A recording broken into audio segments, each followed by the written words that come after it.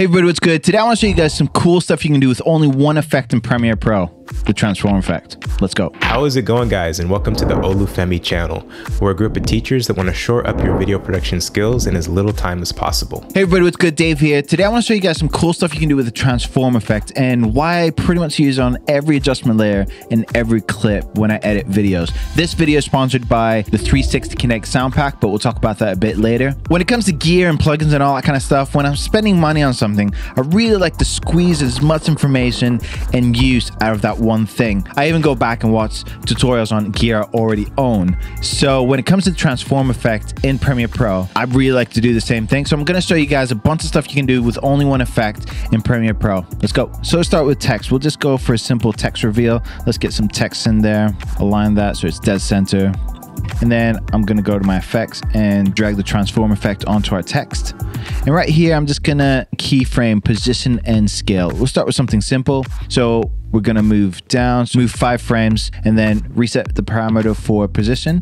Right where the text ends, I'm going to add an opacity mask, just a polygon mask right about there. We're going to feather that, and we've got simple reveal there. Super simple.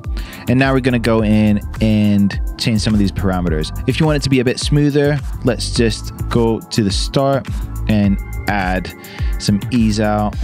And in the final position, we'll just ease in. And right there, we've got a bit more of a smooth movement. So that's a bit smoother moving in. And then if you want to go in and change some of the parameters of that, and then you can kind of change the movement right here.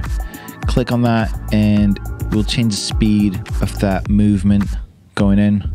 And depending on how high this number is, you start adding blur. So if you look at my hello world text, we start adding blur. So select how much blur you want to add in. And if you want that to take longer, you can just move your position keyframe. And right there, you've got a little cool text reveal just done with the transform effect. And then if you want to add a bit of spice in there, you just go to 360 pack, add one of the effects. And then let's make that text disappear. So I'm just simply holding the option button and dragging some of the keyframes where I want them to be. Change the speed of that one. Right here, I can kind of see a bit of that text still. So I'm just going to go to my transform effect, go to where the opacity is and keyframe the opacity. Make sure that is nice and clean. Move that sound effect. Let's go and just reverse it. Speed and duration, reverse speed. So I'm just going to reverse that so it sounds slightly different. Let's go with another one I like to use. Again, we'll just add some text, align it, add the transform effect. And right here, I'm going to start with the text right there. And I'm going to keyframe scale, rotation, and position. Move a couple of frames, go super big with the scale, rotation. Move another 2 frames, make it slightly smaller, change the rotation a bit. Move another 2 frames, and then I'm just going to reset these parameters. So we've got this right here. But if I want to make it glitch out a bit more, just go into your keyframes, select them all, and then make sure they are on hold. So it kind of holds each position and makes it a bit more glitchy. And then what you can do is go back to this box right here, so it doesn't use the composition's shutter angle, and then add some shutter angle blur, and you get something like this. Again, I'll drag in a sound effect from the pack, and we get something like this. All the sound effects used in this video are from the 360 Kinect sound pack. It's got over 400 samples that you can use royalty free. Anything from cassette tape sounds to whooshes to whips, anything that could make your videos more interesting, more engaging, and really add focus to any kind of movement or elements that you use for your videos, like lower thirds, text reveals. It helps add that spice to your videos. Find the link in the description below. Let's get back to the video. Next thing, I'll probably save you a lot of time. I know it saves me a lot of time. Now, say you've got a bunch of videos, you got text, you got a grain there, and you want to smoothly fade it out. You can either select all, click on the end, and then apply default transition. But then as it fades out, you can kind of see the grain underneath, and you can kind of move the clips around so everything's a bit smoother, so it all fades to black. Or what you can do is create an adjustment layer, stick that on top of all your clips, drag a transform effect onto the adjustment layer, and then simply keyframe the opacity to where you want it to fade out. Now, another thing you can do with the transform effect tool is stick in an adjustment layer and add it to your talking head to make it a bit more interesting. Now, you've probably seen it in a lot of our videos. You've probably seen it at the start of this video. I know MKBHD does it quite a lot. First, what we're going to do is we're going to take a talking head video. And I mean, this talking head could be all in one clip if you're super smooth, which I am not, or it might have loads of cuts. So it doesn't really matter. Next, what you want to do is just add an adjustment layer wherever, and then add the transform effect onto that adjustment layer. Now what we're gonna do is let's make a quick zoom in, and what we'll do is we'll just go to the transform effect and then keyframe, scale, and position. So I'll start from around here and then move 5 frames ahead and then just adjust it to where I want it to land.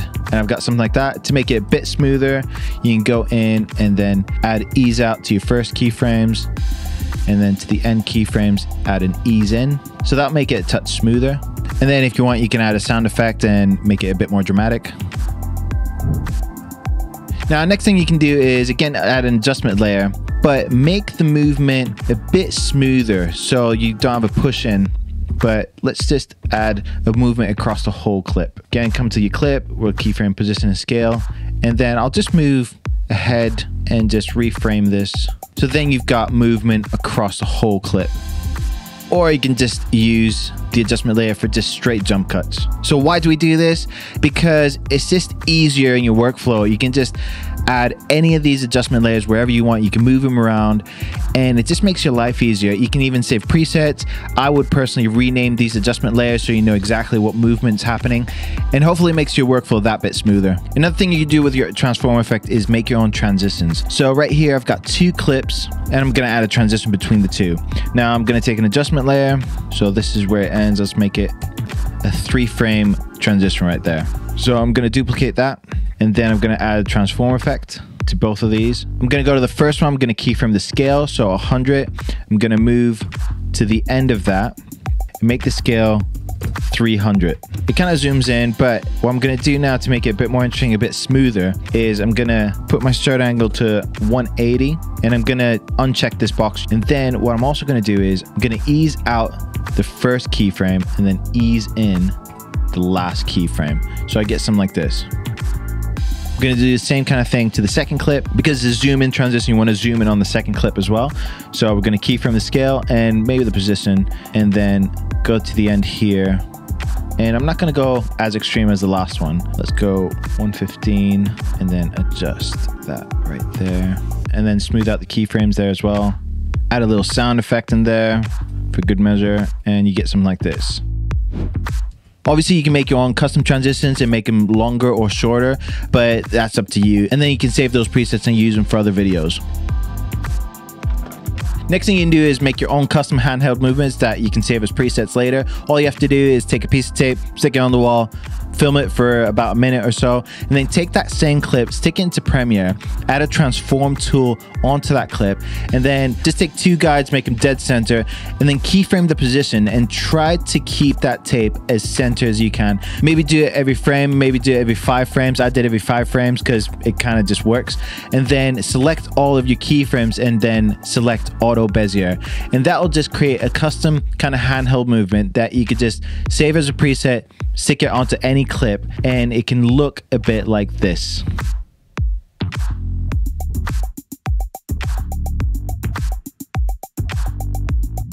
A lot of times you get sent stuff and it's not exactly framed right, or you record yourself and it's not framed right. So I'll show you guys how to adjust that. Take a clip, add a crop effect, and then add the transform effect.